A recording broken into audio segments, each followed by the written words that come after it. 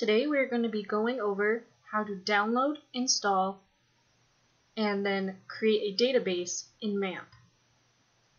First you're going to look up install MAMP, and it should be the first URL that you find.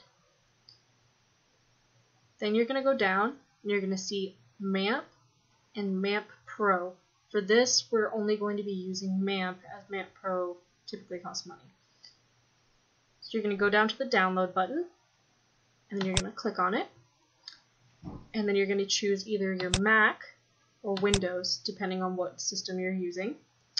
Note that when this video is being recorded, that Windows is only the 3.2 version, whereas Mac has the 4.0 version right now. I'm going to be downloading Windows as my machine is Windows.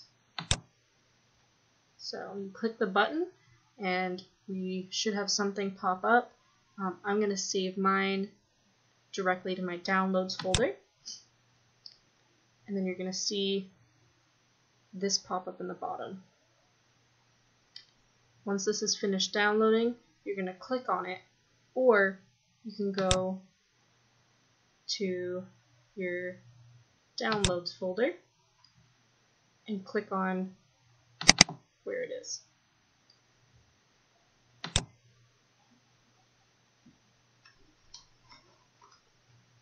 And then you choose your language, English. I have already downloaded MAMP before, so it's going to tell me to remove the current installation. And I'm going to click yes, and mine will uninstall. You may not have to do this if you haven't had MAMP on your computer before. But mine's going to uninstall completely, and then we will open up the installation.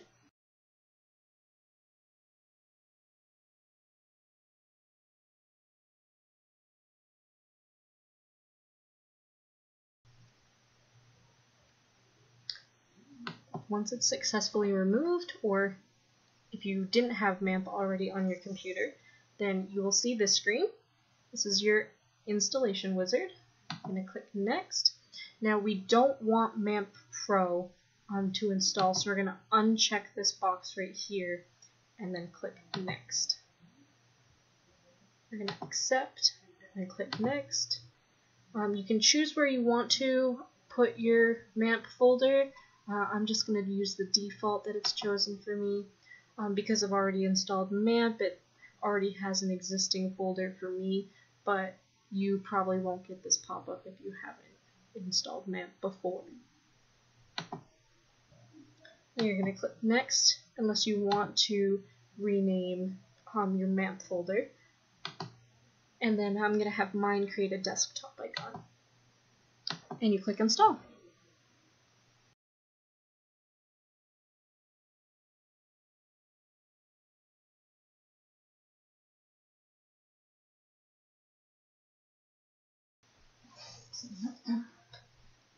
Next, you're going to click finish,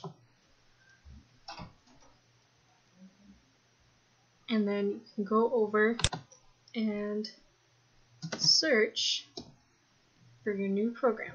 You're going to click on MAMP. You can also go into your actual documents and files to find where you've newly downloaded, and it should be this application right here. So this will pop up once your installation's complete and you've opened your application, and you're going to see your start servers. Mine says stop servers because it's already running, but when you click this, you will see that there's an Apache server and a MySQL server. For Windows, I believe there are little green lights, and for Mac, there should also be some checkbox or lights as well.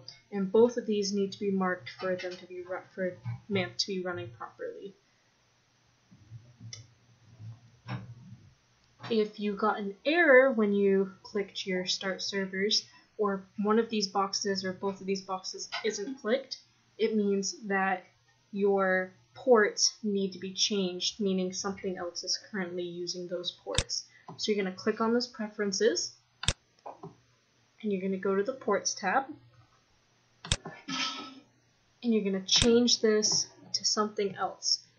I'm going to use 100 and then 101. I'm going to click OK, and it's going to load.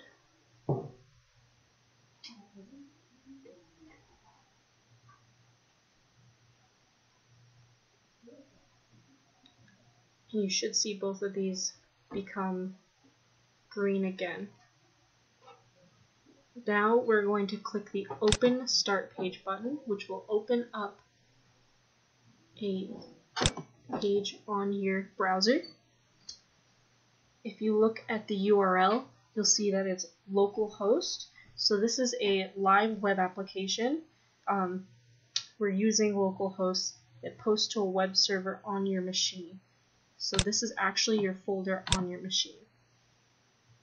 We're going to scroll down and look, and the default that MAMP uses for your username and password are root and root. In another video, we will show you how to change this. For now, we're going to go up to Tools, click on it, and then click PHP My Admin.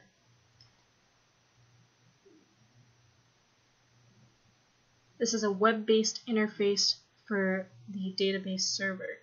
So you can go to your users, and you should see some root stuff here. We will change this in another video. For now, to create a database, we're going to go to Databases, and right here you can type in a database name. I'm going to call mine COS120. I can create one called COS120. And as you see, once it's created, it will show up down here, and it will also show up over here. Because we don't have any tables, when you click on it, nothing will be in the database. And that is it for this tutorial.